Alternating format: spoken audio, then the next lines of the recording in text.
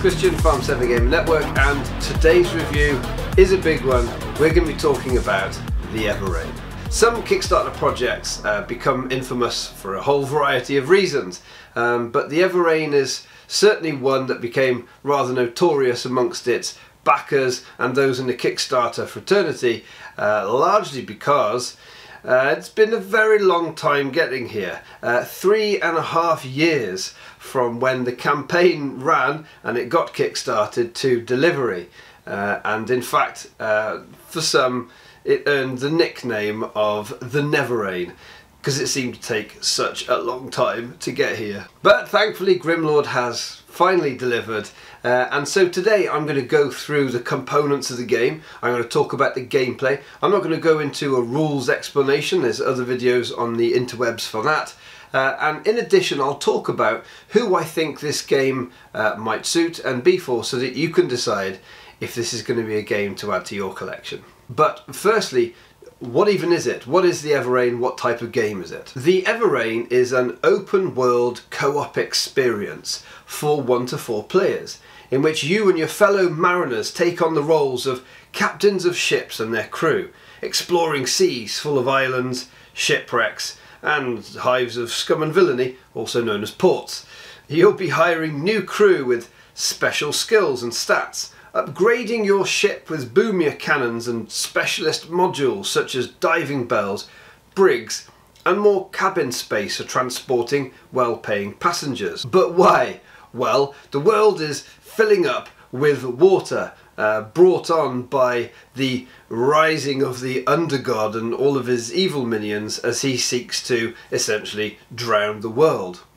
Players will be racing against the powers of watery darkness to gather clues so that they can undo the dastardly schemes of the Undergod and pull the plug on his plans. And so, with an idea of the setting, let's take a dive into these components. Well, frankly, the components in the vast majority of instances are absolutely gorgeous. I have owned many sort of big box games with deluxe components, and I didn't even buy the acrylic order tokens or the metal coins that I could have ordered with this Kickstarter, and I have to say that this is one of the most satisfying tactile experiences that I've had in board gaming. It's not the most, but it really is right up there. The artwork is subdued, yes, but it's darkly beautiful and marvellously suited to the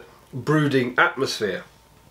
The cardboard stock is serious quality, and even the cardstock coins are quite nice and chunky to use.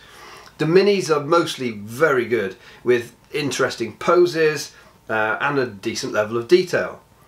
The boats, though, are the stars of the show for sure. And there are some fantastic examples of paint jobs being done all over the interwebs. These miniatures really are fantastic. They capture the feel of a boat out on the open waves, and they've even got their own little individualised heads as well, so that you can spot them on when you're racing across the waves in your game. There's a great big bad of the Undergod himself. Let's just call him Cthulhu, shall we? And whilst it sort of towers over this saltwater world, it's a bit of an ugly lump of plastic, really, I would say. But it's still a sort of fun thump to land on the table when he eventually gets to spawn. There are neoprene ship mats, one for each of the 4 different individual ships in the game, and these are really lovely to play with. They've got the space for you to move all of your crew around and fight monsters that board your ship. You've got space for the upgrades and for the weapons and to store your clues, and then of course the very nice crew boards sit alongside. Now the crew boards do have some very tiny cards that fit underneath them to give individual crew members sort of individual traits that make them somewhat unique during gameplay, and that's a really nice gameplay touch, And the components sort of work, although they do tend to slide around a little bit. But a very minor quibble, because your actual player area with all the bits you're going to play with really are wonderful. The dice in the game are spectacular. They are gorgeous custom dice. They really are quite special. And that's especially if you manage to get the individual dice packs, because they made individual colorized dice for those individual ships, tying it all together. And so those dice really are quite something to behold, and man, this really adds to that sort of tactile enjoyment I talked about earlier, because these dice are super nice. So whilst at the majority it is absolutely fantastic, there was a little bit of a problem with the big neoprene playmat that would be where you put all of the boards as you build the world. It's a sort of modular world building, and the big mat, for some reason they got the dimensions wrong, and the world terrain sort of pieces don't fit snugly onto the printed map of the world. Very annoying. Hurts me right in my OCD, it really does. Overall though, the production of this game, I mean, it really is a joy. There is real pleasure in simply playing with the pieces, seeing your ship develop, getting more cards, getting more crew, and trying out all of those different crew as well, of course, but simply having that real broad sweep of glorious components out in this sort of big, bold production is a real draw to play in this game. There's no doubt about it. Okay, so let's talk about gameplay. Man, there is so much good to talk about here. This game does a brilliant job thematically. As I'm playing, I'm inhabiting my ship. I am going from ports to islands. I'm sending crew members off to do expeditions on said islands. I'm excited about what piece of treasure I'm going to turn up next, because even if it's just a basic commodity like rum, well, that still has real value, and it's great for the crew. The crew love it. The theme that is brought to life in this game, partly from some lovely art, partly from some really great writing in the story components, which we'll come on to in a moment, but there is no doubt about it, as you're playing this open world exploration game in this fantastic, lovely, old looking ship that you've got, it really does come to life. I can see that sort of slimy, wet, horrible creatures as they climb up onto my decks to fight against my terrified crew. I can get excited about the various denizens that I'm going to meet as I land at these various ports, and the opportunities that might arise to earn myself some more treasure, earn some more coin, or even just buy some of these exciting upgrades that I can just imagine them fitting onto my ship.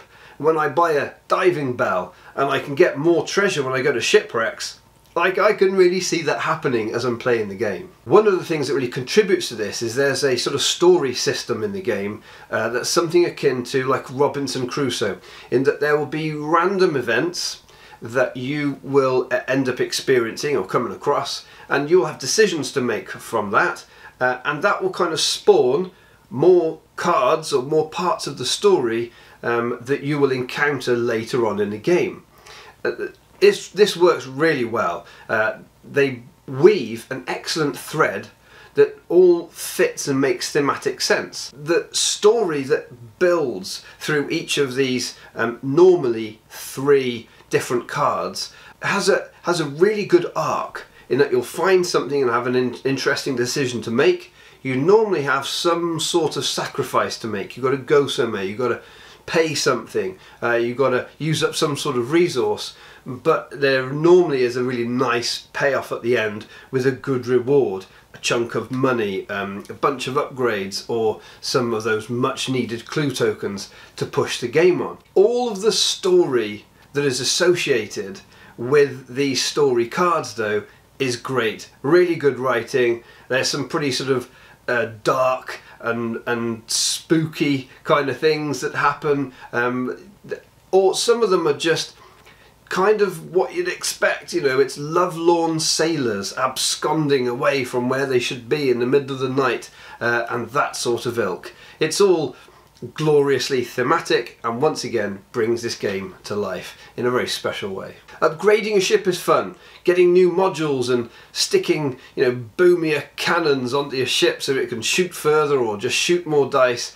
really is fun and makes you feel more powerful. There's also the opportunity to kind of specialize your ship so that you can go for more exploration style upgrades, or maybe you just go heavily for really nice weapons and you go more of a combat monster. There is some scope, certainly in the early to mid game as it exists, to manage to craft a sort of particular role for yourself within the team, especially if you're playing, you know, 2 or 3 of you. So the overall gameplay loop of going out onto the open seas, exploring islands, shipwrecks, killing monsters, finding treasure and gold and loot and bringing that back to port, handing in your clue tokens, advancing the game on, buying some upgrades, improving your ship and your crew, and then going out and doing it all again against ever more difficult monsters, shall we say.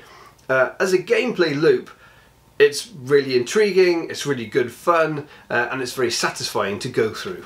Combat is fast and simple, although there's not really much in the way of strategy or tactics. I mean, you're essentially trying to sort of gang 2 to 1 up your crew against the monsters. You can have 3 miniatures on any node on your boat, and so you're just trying to basically gang up on them and roll more dice than them, which is kind of straightforward and pretty simple, but because the dice are so nice and because the miniatures are so lovely, again, it all just means that the very tactile experience that it is of just getting to gather up your dice and roll these lovely dice and read the signs on them, oh, it's just great.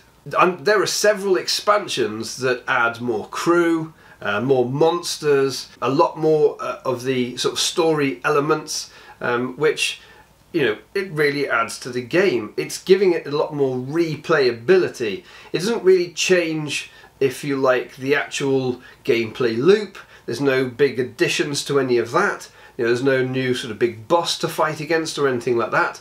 So there's definitely scope for further expansions for this game. Really what you've got is more of the same that you get in the core box. So there's no doubt about it. As an open world exploration game with sort of asymmetric player development in your ship, I mean, this is a really solid experience. Okay, so problems with gameplay. What about the Everrain was problematic for me and in terms of my enjoyment, and whether that really might impact you and what you like to get out of a game. Typically open world games can struggle with pacing.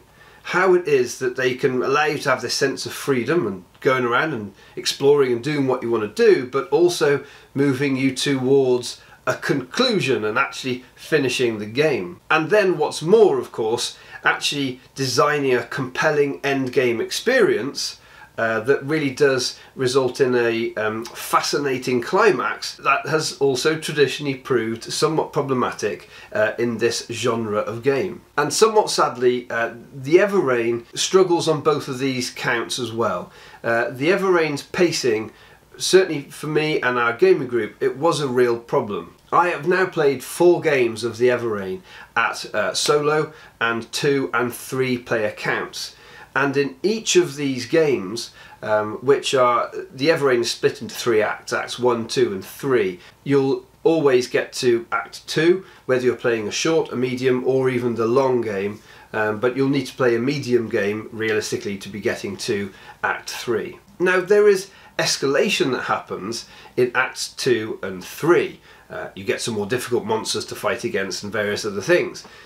The challenge problem for me really is that in every single game, Act 1 has really dragged its feet. It has taken a very long time to get to Act 2. And in every game except for the solo game, it was well over the 2-hour mark and even close to the 3-hour mark before we were getting out of Act 1. Now, of course, some people might say, what on earth were you doing? Well, actually, trying really hard to get clue tokens to advance the game along, because of course that is how you advance the game to the next state. But of course, tied up in this also is the fact that this is a very thematic game, and you have gameplay components such as the story cards that part of the enjoyment of the game is reading through the fluff, the flavour text, the story as it were. And if you're playing a 3-player game, of course you're replicating that across 3 players. And so it's these kind of elements that deliberately add to the game, and of course that means they deliberately add to the game time. And as I said, the pacing doesn't quite work, because for Act 1 it takes a really long time to get through Act 1, and then in each of the 4 games that I've played, Act 2 happened really quickly. I mean, we're talking around about 40 to 45 minutes. So in some instances, Act 2 was almost a third of the time that Act 1 took us to play through. So the problem therefore then is that the sort of pacing feels a little bit all over the place, especially as you can play through up to 16 rounds in the long game. I would just never play that, because it would take an age. Even doing the short 8-round game was, in a 3-player count, taking us close to 4 hours. And if you're going to take that to a medium game, then you're probably looking at, well, really easily getting close onto 5, maybe even 6 hours. That is too long a playtime, even for an open world game like this. So solo or 2-player seems to be more the sweet spot, I think, for this rich experience that you do want to enjoy, and just be aware that even still it's going to be a long game then. It took me an hour and a half to get through Act 1 when I played solo, and of course I wasn't even reading out some of the story there, and actually the whole game took me about 2¼ hours to complete. As a solo, that's not bad. But again, as soon as you're starting to play 2 or 3 players, the game really starts to drag on. And it wouldn't be a problem if it was sort of evenly spaced. You know, you had an hour in Act 1, an hour in Act 2 and an hour in Act 3, roughly, generally thereabouts.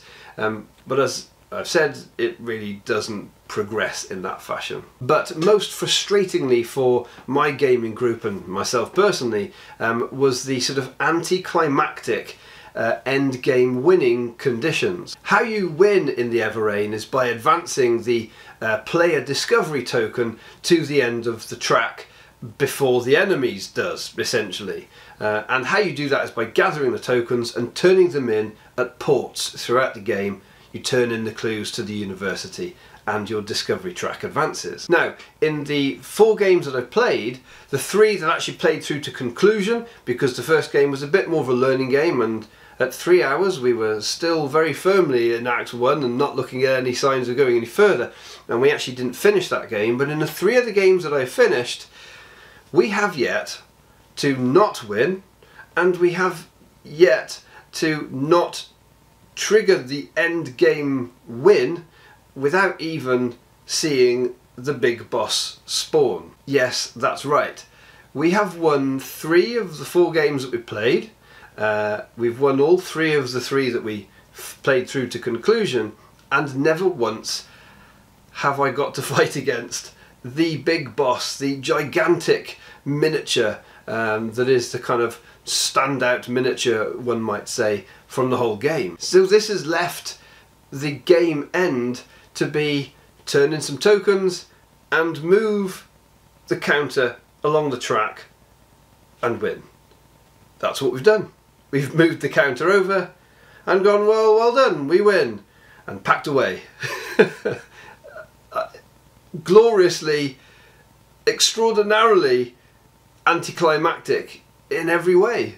In fact, what's really fascinating when you think about how it's been designed is that doing well in the game and advancing your player discovery token along the board quickly by getting lots of clue tokens and doing well is a sort of a disincentivizing effect upon actually getting to have a climactic ending. Because if you do that, you're not going to spawn the boss at the end, and you will win by just moving that token along the track until you get to the end point, and you all high-five each other in a sort of slightly deflated fashion. So the Everrain's endgame design literally disincentivizes the players to do well through the game if they want to have some sort of climactic ending to the experience. Why on this watery earth it couldn't have been set up so that there is always an end game boss battle that's triggered, but maybe the clue tokens give you some sort of advantage or a resource to use in that sort of final battle, rather than this sort of very damp squib ending of just moving the token along. It's a very frustrating oversight of design that really mars, for me and my group, this otherwise marvellous thematic experience. Even the sort of mechanics and actually the theme behind advancing the token isn't particularly exciting. Rather than it being the valiant combat to the death and survive at the end of it all, it actually ends up being a bit of a smash and grab to grab lots of clue tokens, dive into the nearest port, and then try and hand in those tokens as quickly as you can to sort of trigger the end of the game. Quite how that defeats the Undergod, thematically speaking, I don't really know. Again, it just seems like a slightly rushed and not so very well thought through and designed part of this experience. Now, I do think this is something that is eminently fixable, either in perhaps expansion content, because there's plenty of scope for expansions in this game, or even just in releasing some sort of, post-production addendum rule set, just an alternative ending rule set that would always have this end game proper battle triggered. That would go a long way to sort of assuaging many of my disappointment that I have with the game, although of course that early game Act 1 really does need some speeding up too. So all in all, the Everrain, it is a lovely production. I mean, with just some stellar components and a beautifully, wonderfully realised, dark and foreboding world to sort of explore through and adventure in. It's just sad that the overall experience is marred by this sort of slightly underdeveloped, somewhat, endgame, and this kind of awkward pacing that really slows the game down overall to the point where it starts to outstay its welcome by the time you've been churning away over those seas for several hours. For many people who just really enjoy the open world, exploring and going to various places, you could probably do that for hours and you don't mind about how the end game comes about. If you're that sort of player, I really think the Everrain will tick so many of your boxes. I really hope you found this review helpful, and I would love for you to tell me if you disagreed, if you've played the Everrain. What did you disagree with? What did you agree with? It really is fascinating to hear how other people experience their games. Anyway, there it is, the Everrain. So until next time, as always, keep enjoying your gaming.